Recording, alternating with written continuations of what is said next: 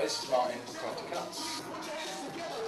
Everybody inside the room right now, so make some noise for Mr. Krafty Kuts!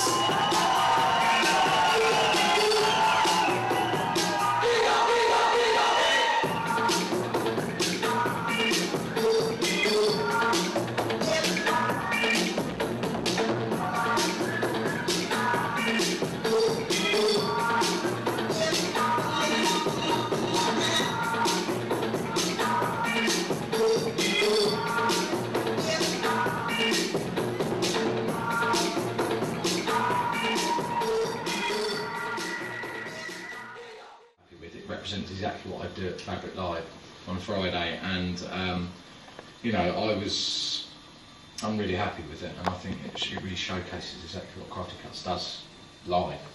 It was a difficult CD to do because you know you didn't want to come across playing too overground and too many obvious tunes that everyone's heard, and it's just like, you know. So I had to stick in an air of credibility to it.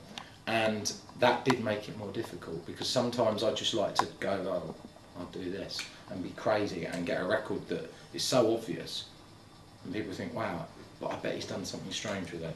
And that's obviously what I couldn't do because I wanted to keep the kind of, you know, style of the Fabric CDs to a certain level.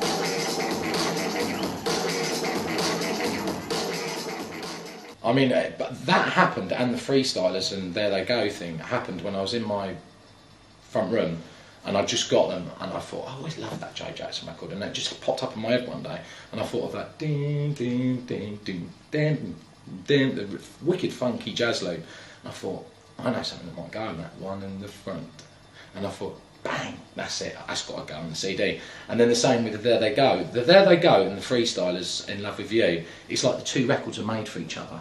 They fit like a glove, they drop at the same time, they come in together at the same time, and all different things. Once you hear it, you'll understand exactly what I said, and you've heard it. And it was like, it's like a dream come true. It's like, bang, just watch these go, and there they go. The other night I got that switch track a bit patchy, and that's all about an old Apache record of old funk, and I've done my own version of it called A Bit Crafty, and it's really good. I've got the ding, ding, ding, ding, that bit, and it goes ding, ding, ding, ding, ding, ding, ding, and it plays a different melody, and you recognise it straight away. And all I've done was just change 2 notes, and it's actually really good. And then I haven't fattened it up. I played a different bass line in it. I'll drop it tonight, see how it works. But it sounded really good. So it's just doing things like that, and having loads of different tools to ignite, you know, mass fury on the dance floor.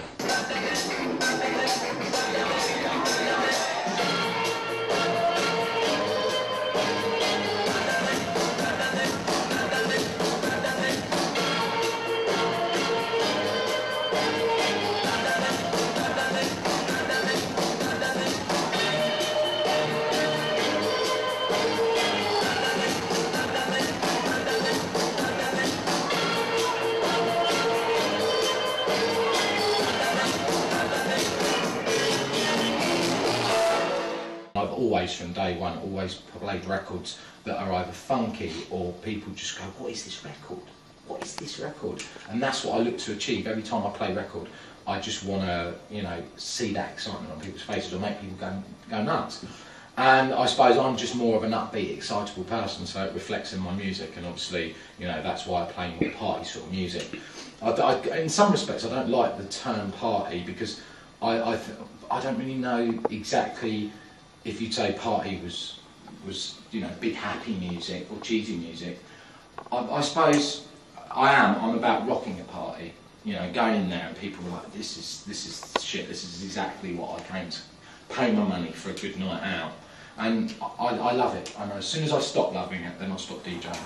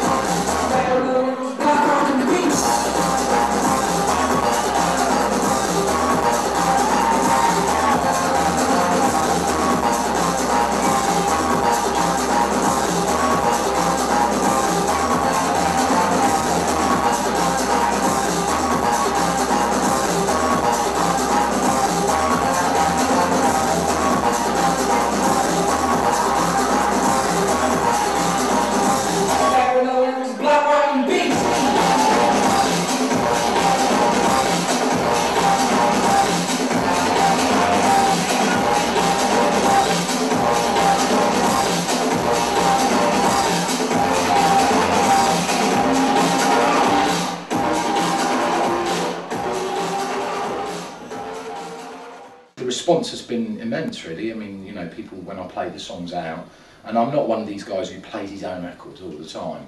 You know, I mix everyone else's stuff in there. And when I do play one of my tracks, everyone seems to respond really well. And I've remixed a couple of them that, like, on my own personal versions of Freakshow and Bass Phenomenon. I've got VIP mix, and yeah, it's just worked really well, and I'm really happy with the outcome and the response. And I suppose, you know, you put the hard work in and you get it back. So it's really good.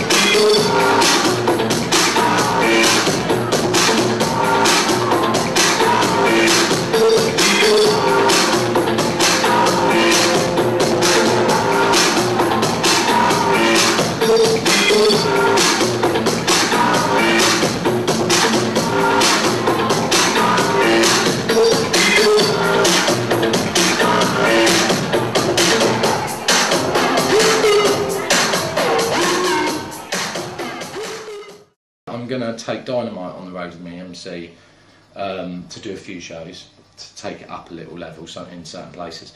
Basically, hip-hop, breakbeat, drum and bass, what I love, what I'm all about from day one, even to a certain degree to what I do in shorter sets, because it's 4 hours, and that gives me the scope to be a bit more adventurous.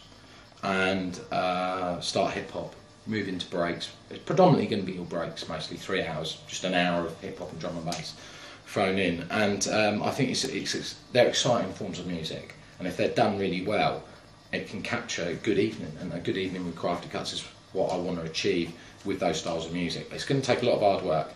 I'm going to go through my whole record collection, fatten tunes up, get instrumentals, acapellas, and work on a set that's aimed to make people dance.